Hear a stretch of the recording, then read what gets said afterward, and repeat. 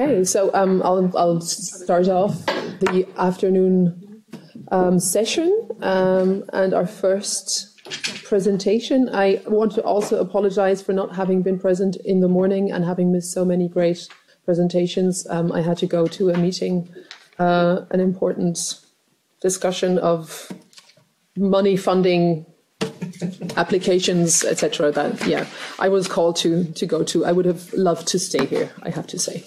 Much more exciting here than there. Anyways, so I'm really pleased to introduce Rosa Yáñez Rosales. She is a professor of anthropology at the CUCS, which is Centro Universitario de Ciencias Sociales y Humanidades at the University of Guadalajara. She is a multidisciplinary person, so she's not only an anthropologist, she's also a linguist, especially with regard to indigenous languages, Nahuatl, and a historian. So she has a wonderful combination of skills for the exciting research we are going to see. And I have also already witnessed her presenting on Tuesday. I will just mention 3 publications that I have chosen a bit maybe coincidentally, but also just because they caught my interest. So her book is she has a monography on, and I'm going to try and pronounce it correctly. I don't speak Nahuatl, so please excuse. Ipan Altepet Montosa San Antonio de Padua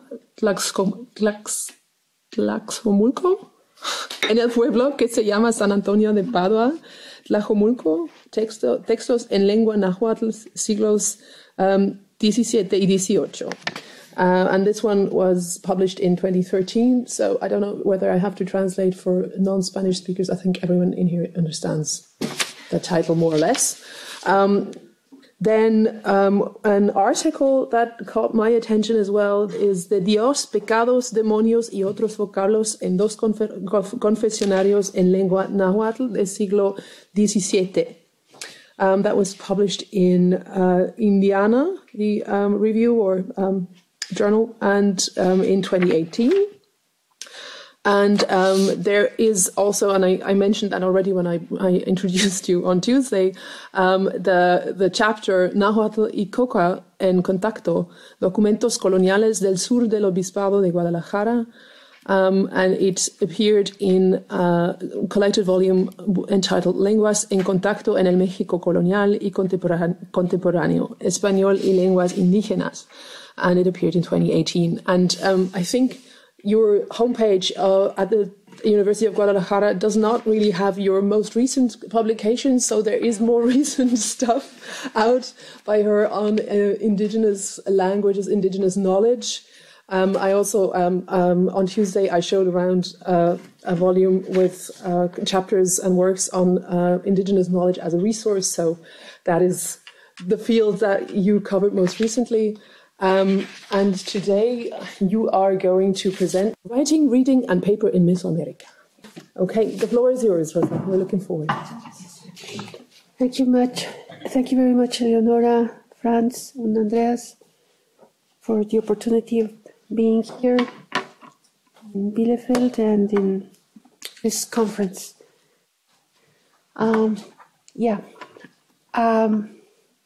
Yes, when I talked to Franz about my possible participation, I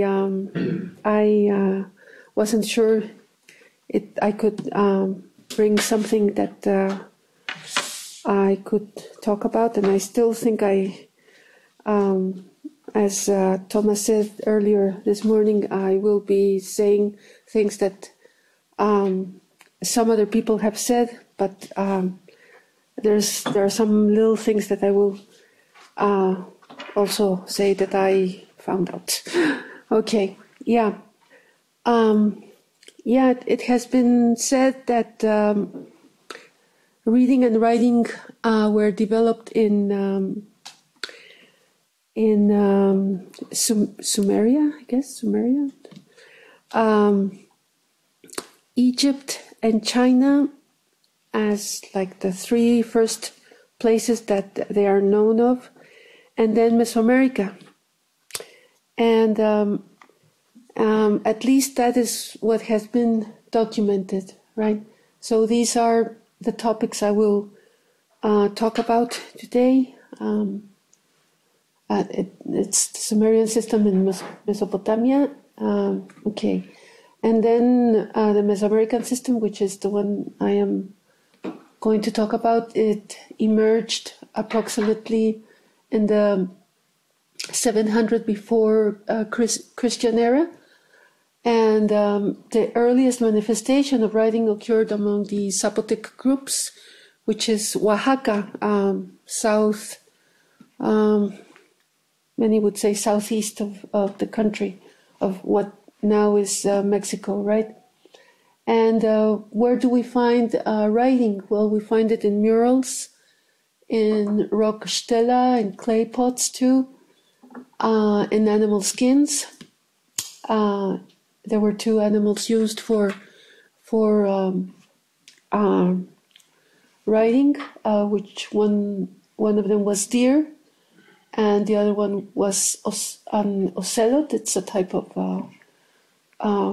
feline, or a type of cat, or larger cat, large cat. And paper, we also find it in two plants. One is amatl, it's a tree, and the other one is maguey or agave, which is a type of plant where, well, there are about between 150 and 200 species of agave. It's one of them produces tequila, right? So we can deal with that, I think. And there are others that produce mezcal, which is another type of tequila, not as famous as tequila, but anyway. So Zapotec writing was the first. Then the Maya writing. Many people know about the Mayas, but it started in Guatemala, not in Yucatan or the Mexican states. Then Teotihuacan, this place where there are these huge pyramids. And then mystic writing was the last one that we have, that has been identified, right? But Florian Kulma says that there are like a dozen of systems in Mesoamerica. Okay. Yeah. Now, paper. Paper was a very important support for writing, and it had other functions. Body ornament, paper flags.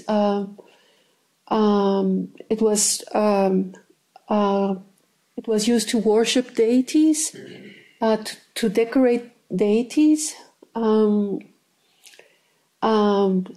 It was used to decorate those who would be sacrificed, which is kind of terrifying, but anyway, to decorate the walking stick of the dead, who would go to the Mictlan, which is the place where the dead will go. And it said that it was like a kind of passport during the journey. And amatl, one of the plants used for producing paper, was also used as a material for clothes. This is because it was supposedly easy to produce, right? Yeah, and this is a shirt, a men's shirt made of amatl. This picture, or this page of the book, is a book by Hans Lenz. It's written in Spanish, but I would think he was a person from Germany or Austria, I don't know. Okay, yeah. So agave or maguey is an endemic plant from Mexico, and It is obtained from the main ribs, which are, didn't bring a picture of. I don't know if you have seen it, but there are many species, and they can be, some of them are higher than the normal height of a person.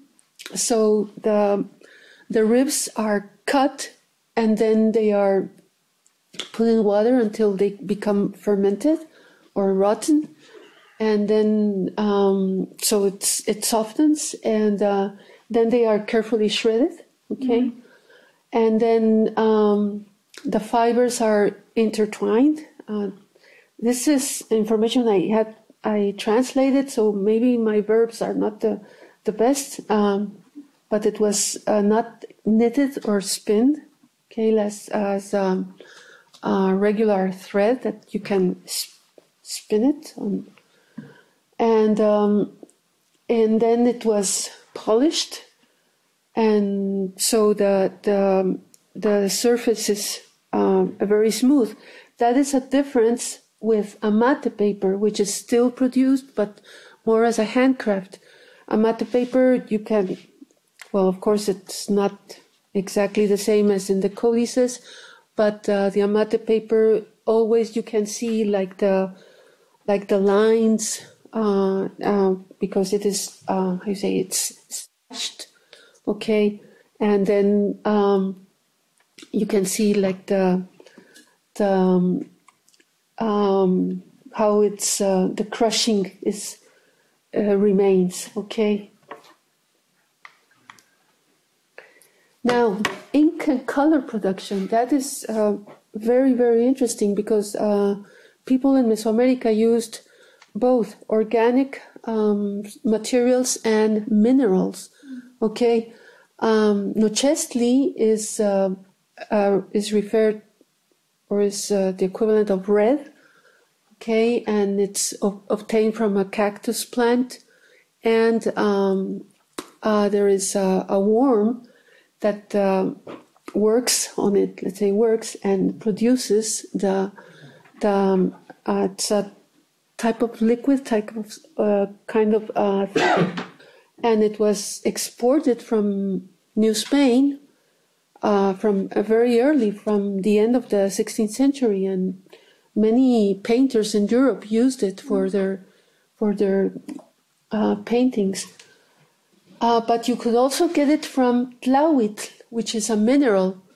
Okay, it is obtained in caves, and Diana Magaloni-Kerpel, who is the author I'm following for this part, she thinks that it was probably hematite or cinnabar, but well, she has the name in Nahuatl. And for getting green, kiltik, green is like the metaphor is the quetzali feathers, and you get it from mixing two substances and putting them together, and you get a type of glue, okay, which is taken from orchids. I mean, I would think Mesoamerican orchids. And tisatl is white. It's a mineral. Well, it's calcium sulfate, and it's found at the bottom of a lake. It was the Lake of Texcoco, which has a very difficult life. Okay, now what made it possible for writing to be developed? Well, there is a series of conventions, okay, and this is Quetzalcoatl, one of probably the most famous god in Mesoamerica. And for example, this is the Borgia Codex. It's believed to be the Nahua, but as you can see, on some of his salient features are he has a mask as a bird, because he's an ally of the wind, so he needs to fly, okay, and he has his body is painted with black ink because he's a priest, a type of priest. This is supposed to be a Venus because he's also related to the planet Venus. Okay, so this is a star. Okay. Okay, and this is the Borgia Codex.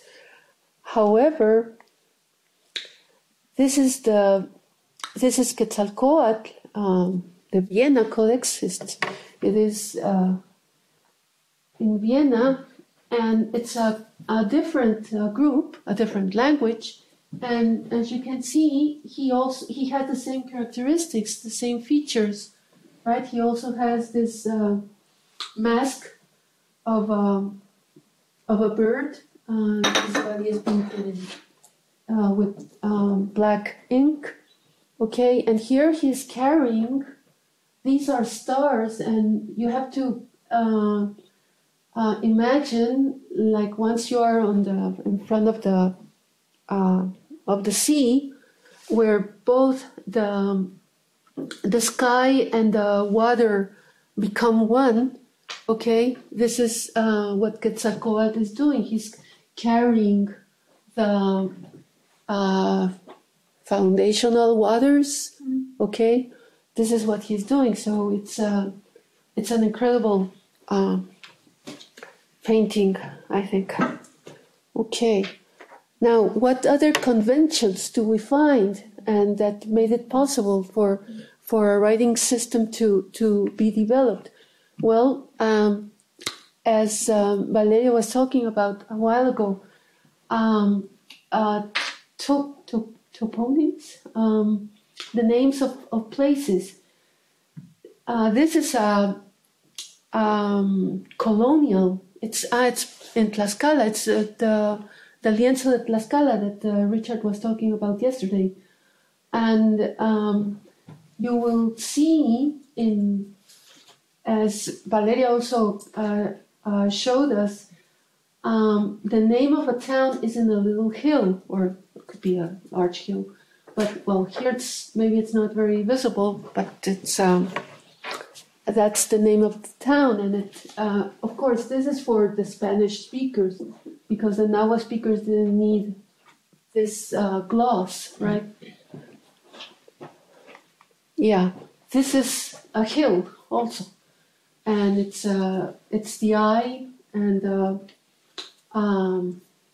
sand, and that's what it means in front of the like the source of sand. Okay, and others, like all these, are names of towns. So these are also conventions, right? That were understood by the Mesoamerican peoples.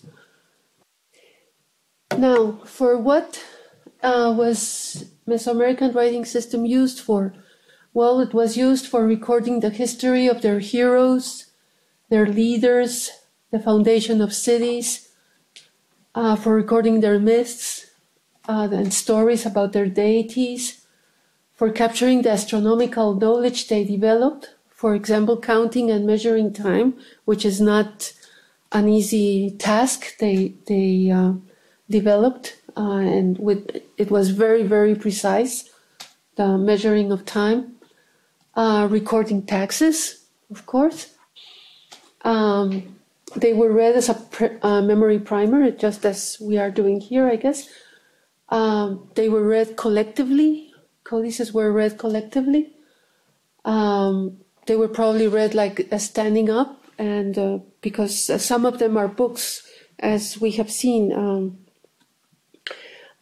we can read them horizontally, but others, it is believed that they were put on the floor, and that there was Temashtiani or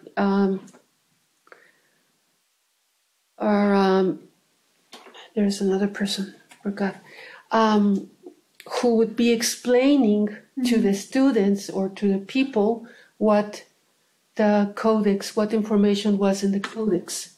Okay, it was colorful, as you have seen, artistic. And they were kept in amoshkali, which is libraries, just as we understand libraries right now. And there were at least 3 libraries for sure that were recorded: Texcoco, Cholula, and Tenochtitlan, which are, Texcoco and Cholula are very, very close to Mexico City, about an hour and a half in a car, I guess. Mm-hmm. Yeah.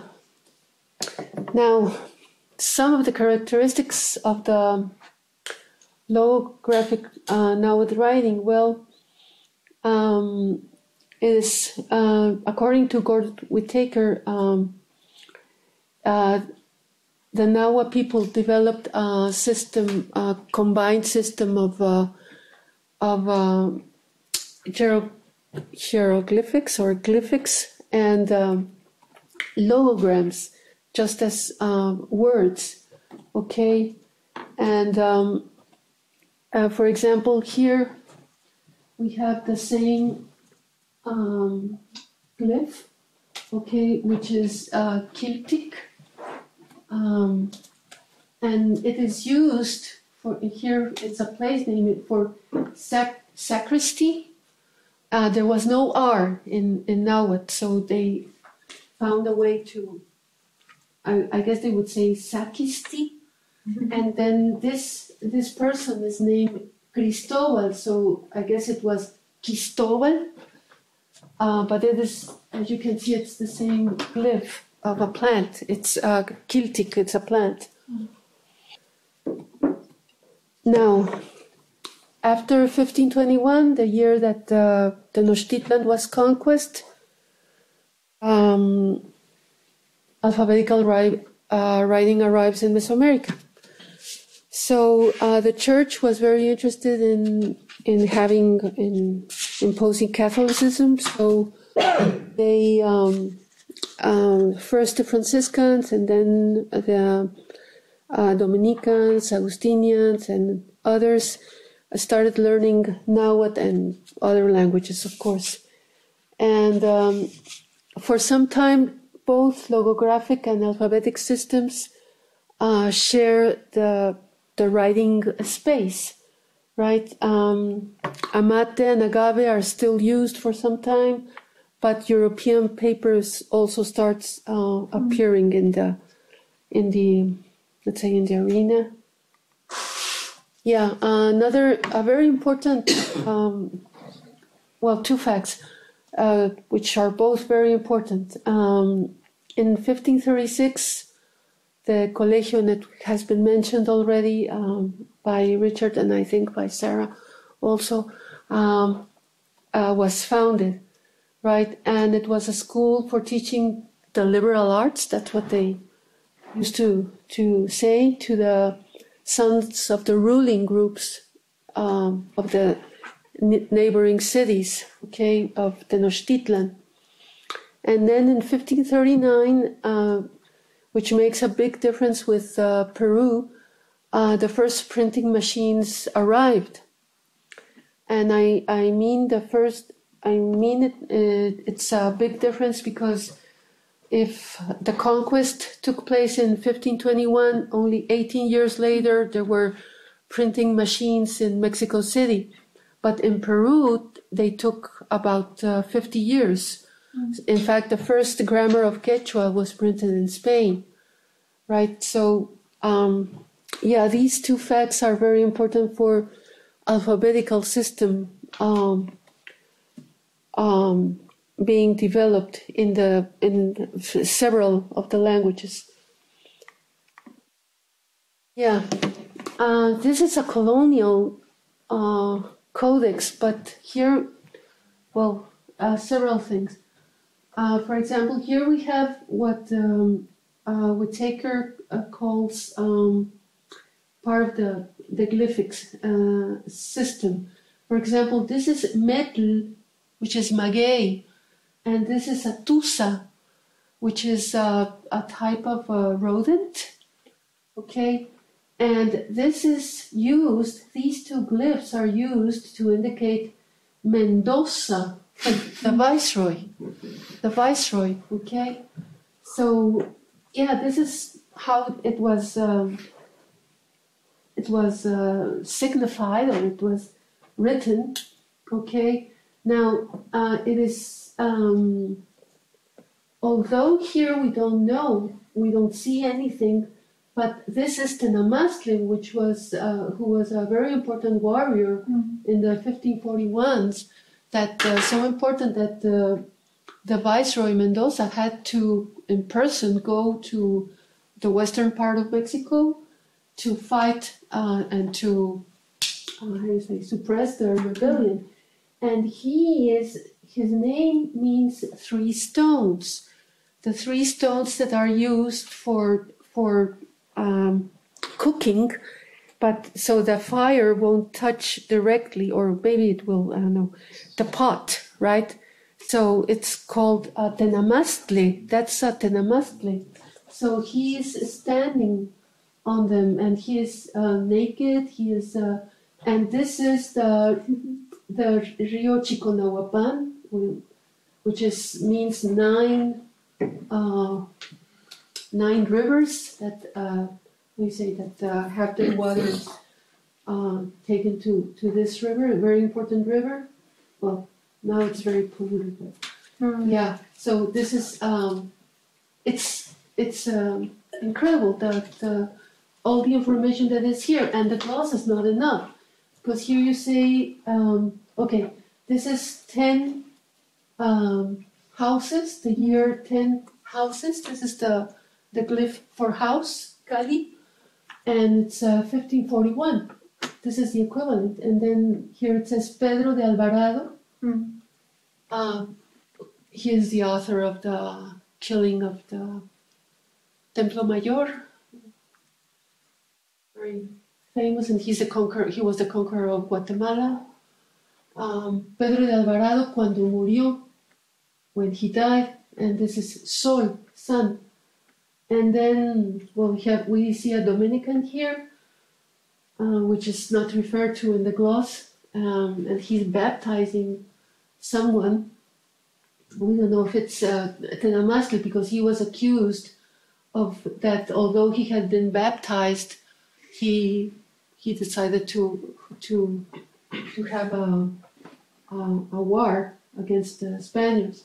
And then it says, este año de 10 casas, this year of 10 houses, and of 1541, the Indians of Jalisco started a war, se alzaron. Those who were subjected by Antonio de Mendoza. Don Pedro de Alvarado died, okay, when he was running away. It says, cuando estaba retrayéndose. He was literally running away. De los indios, from the Indians. He was running away from the Indians. He was called, the Indians called him Tonatiuh, which means the sun, because he was apparently he was blonde. Okay, so this is already a colonial codex, and we can see that they are sharing the space. Both writing systems, they are sharing the space, and they are both used.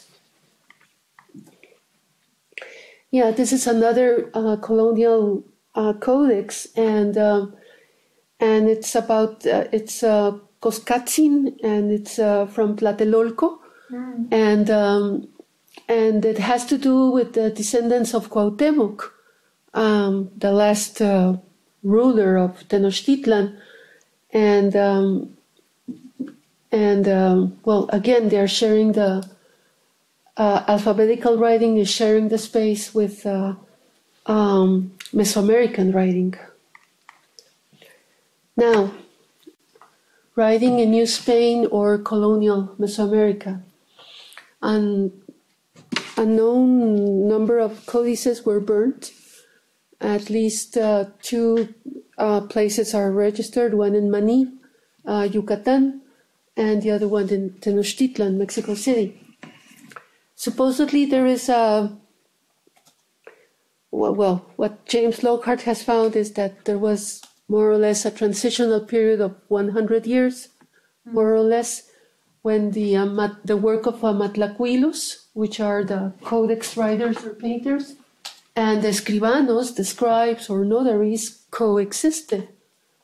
But slowly, of course, agave paper disappeared. Amate paper survived as a handcraft, and European paper was used in most paperwork and also for printing books, of course. And it substituted local paper and animal skins. Now, what else? Texts became colorless. Mesoamerican genres of texts disappeared. New genres were produced by indigenous scribes. One that could be considered close to a Mesoamerican genre is the títulos primordiales, which are like these stories that are presented by the rulers of a town, and they are presented to the viceroy, to the audiencia, or sometimes to the king, to argue that they have been, that the group of people, or a group has been there since before memory was invented, right, more or less. But also colonial writing was used to denunciate, to write wills, so that their property would not go to different hands. Yeah. And logograms are going to disappear. As you can see, this little figure over here, this is all in Nahuatl. Okay. And this little figure over here in the page is like 2 or 2.5 centimeters a square. And this is also something, but I haven't been able to decode what it is. Okay, so little by little, this is from 1572, more or less. So logograms are going to disappear. Now, what is the work of indigenous scribes or notaries? Yeah, those who are writing in their language. So, well, I think from working in the western part of Mexico that the early scribes were trained at the Colegio de Tlatelolco and in other monasteries. And then they departed to other regions. I mean, the Colegio de Tlatelolco is in Mexico City. They departed to other regions, accompanying friars, and they served as interpreters, as doctrineros, but that was the word, to teach the doctrine. And either they worked as the scribes in brethren, in confraternities, or as choir singers. For all these professions, they had to know how to read and write. And they stayed where they worked. They trained local people. And these local scribes made the system their own, their writing system their own. And they used it for whatever reason the Altepetl or town, the brethren or an individual needed it for. Yeah. They were mostly men. As I mentioned the other day, I have found some texts that are very much likely written by women. Okay, but they were written. Most scribes were men, and they wrote using their variety of Nahuatl or of their whatever language. This I have found in the western part of Mexico, the texts produced in the 16th century are written in a very central Nahuatl, but then the local Nahuatl, the Western Nahuatl, starts being recorded. Okay, yeah, I think that it was transmitted within one family, like the leaders of a dancing group. It's very much the profession of one family. It's transmitted from parents to their children, and it served writing denunciations, trespassing power, like to another person to be represented, to be representative of a town or of another person, measuring land.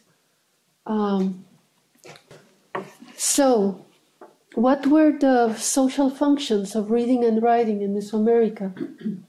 Well, I think it must be understood as a social practice.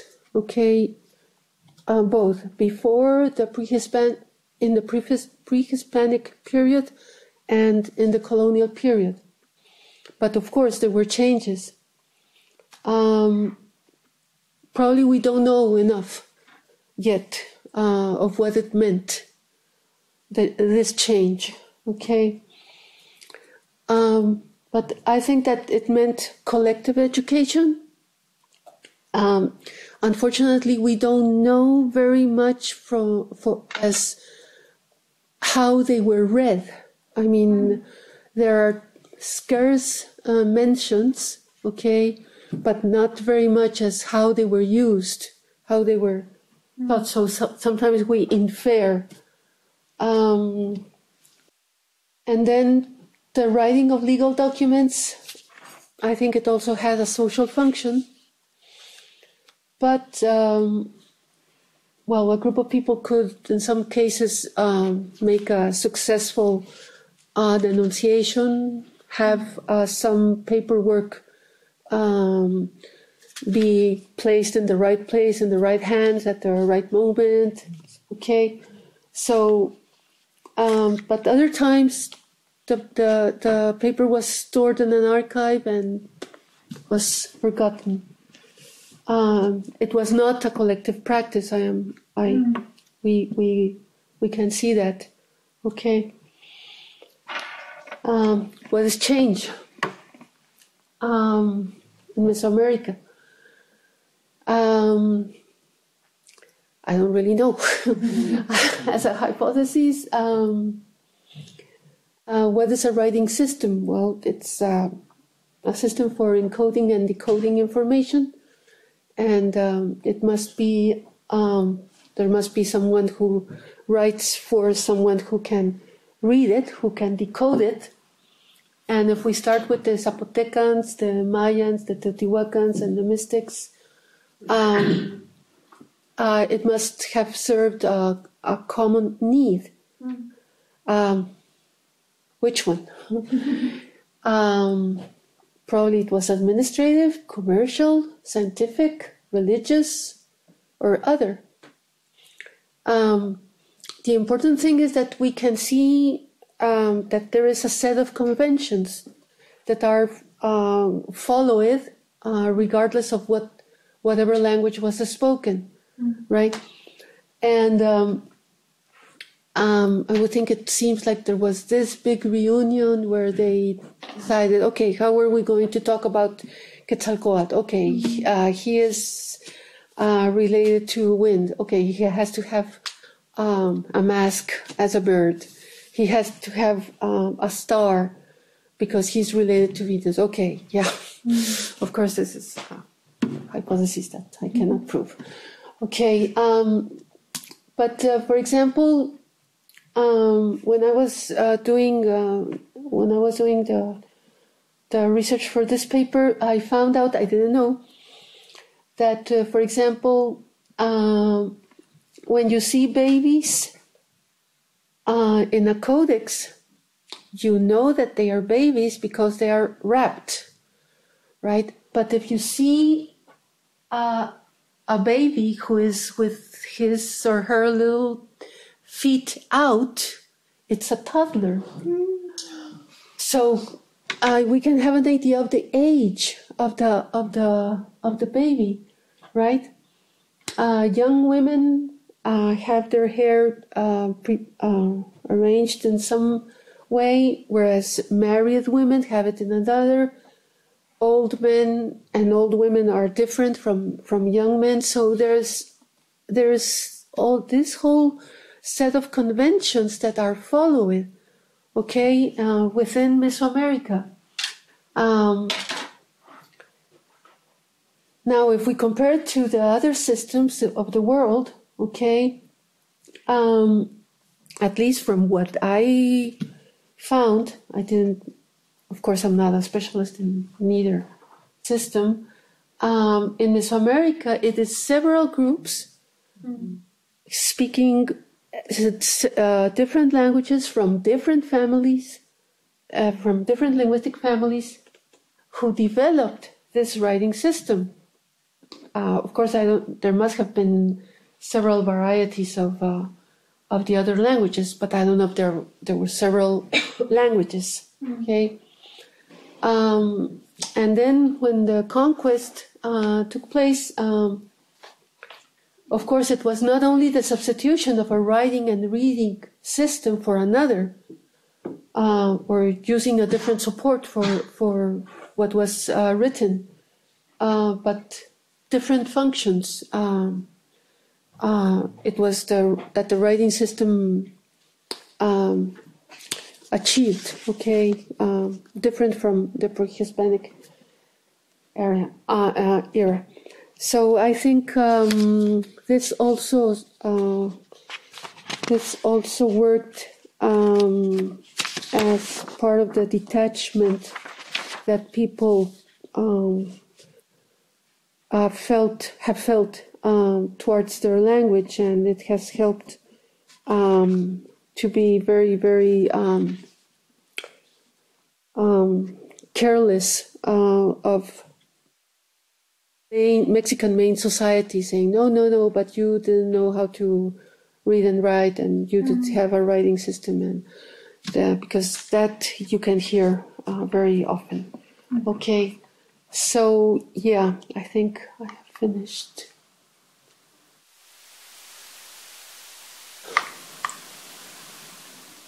I think that's it, right? Yeah. Okay, thank you very much.